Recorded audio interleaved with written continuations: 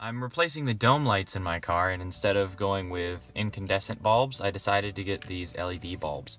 I got these on Amazon. It's like a pack of 42 for about $20, so it's about 50 cents a bulb, which is about the same price that an incandescent one is. These are what they look like right now with the warm incandescent light. I'm just going to replace one side so we can see the difference. With a screwdriver wrapped in cloth, I'm just going to pull the piece of plastic down, and that exposes the bulbs. We'll pull out this bulb.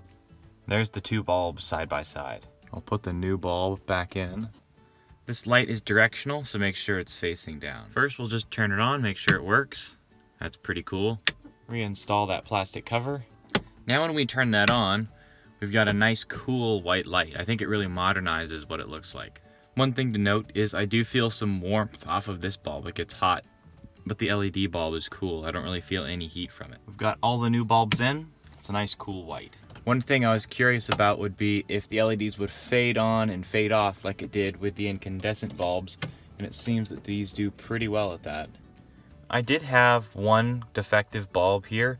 The solder joint was already broken there, and there was another one that I broke myself. So they are kind of fragile. This one I just completely spun and ripped the connection off. So a little bit fragile, but for $20 for the set, it's not too bad. And here it is with all the LEDs installed. I think it really modernizes how it looks.